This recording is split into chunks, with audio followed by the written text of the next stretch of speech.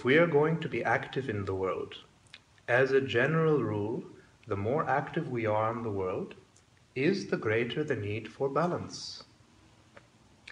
To me, the real test of somebody's balance, it's not like some yogis. You probably have heard some yogis, they will live somewhere in the cave or in the Himalayas. They'll be isolated from the world. That can help. That can be tremendously helpful. Right now, we're sitting in a quiet room. Everything is quiet and calm to our convenience. So there's less chances of our mind getting disturbed, right? But the real test of our balance is not in such atmospheres.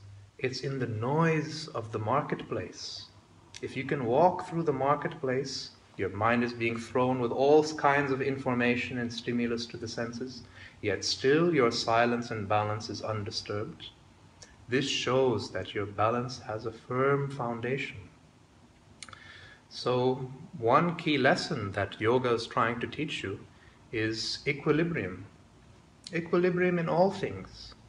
Equilibrium in the body, between sympathetic nervous system, parasympathetic, left brain, right brain, equilibrium in the mind.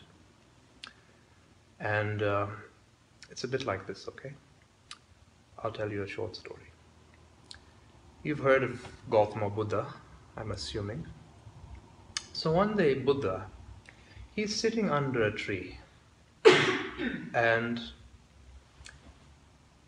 just very quietly next to a river, and a boat is passing by with a ferryman on the boat and his friend. And the man is tuning an instrument, and he's explaining to his friend as he's tuning the instrument. He tells him, please listen very closely. If the string is too tight, the string is going to snap. If the string is too loose, once again the instrument is not going to play. So what is needed is just that fine balance somewhere in the middle.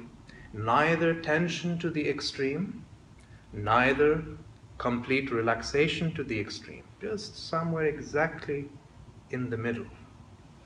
Gautama Buddha, overhearing this, it was for him a revelation that this is how everything in the universe is. Everything is so finely balanced. And if we want to be in tune with creation, similarly, we must be finely balanced within ourselves. Yoga does not want you to reject the external world. It only wants you to have a shift of reference. First of all, deal with what is most essential to your well-being, which is what is within you, right? Our experience of life, is it not just what is our perception? So we're all right now, suppose you're in a great party, everybody is celebrating, but within your mind you're nervous, fearful, anxious. No celebration is happening within you, right? And even if the whole world is in misery, but within yourself you're truly peaceful, silent and contented, still it doesn't matter. Within yourself, life is blissful. Life is a celebration. So this is often what we fail to understand. We are so quick to blame external circumstances. I am like this. Let's look at it technically. Are we okay to go further? By the way, anybody has any questions, just ask. Okay, great. So, take any experience or any situation. What is first involved? The very first thing is stimulus, vibration. The eyes see something, ears hear something, nose smells something, tongue tastes something. First, we have some stimulus. Or let's say you're not looking at a tree, okay? Your eyes are closed. The thought of the tree comes into your mind. That is also a stimulus. So this is the very first step. We have a stimulus. Then what happens? This stimulus is taken by the nerves in the body, the nerve currents, presented to the brain, and then there's a reaction. What will be that reaction? It will just be what is our programming. What is our conditioning? So somebody who has experienced this so much in life to be stressful, day by day that experience is strengthened, reinforced, then it is his programming to be stressful. You put him in almost any situation, he will be stressful. So that is just a mechanical thing. It's really not something so much in our hands. Our mind and body is very much like a machine. It's just responding by what is instinctive. If it's instinctive for you to be stressful, you will be stressful. If it's instinctive for you to be peaceful, you will be peaceful. But that is reaction. But besides reaction, there's a third step. And this third step, to me, this is what determines all the quality of our life. Besides a reaction, there is a response to the reaction. Do you get my meaning? The response to the reaction? So fear arises in me, anger arises in me. What is my response in the moment? Do I become attached? Do I become identified? Or can I learn to remain a non-critical observer at a distance? This is what determines the quality of our life. How are we reacting to life in the present moment? Past is gone forever. That is just a dream. Future is always a dream. Nobody has seen the future. It's always arriving. And when it arrives, it will be just in the form of this present moment. So how are we responding to life in this present moment? This is the most essential thing. Much more important than all of our beliefs, all of our theories, all of our philosophies, any ideas that we are carrying in the mind, right? You believe in love, but love is not happening in this present moment. Love is not relevant to you, just an idea. Everybody wants happiness, everybody wants well-being, right?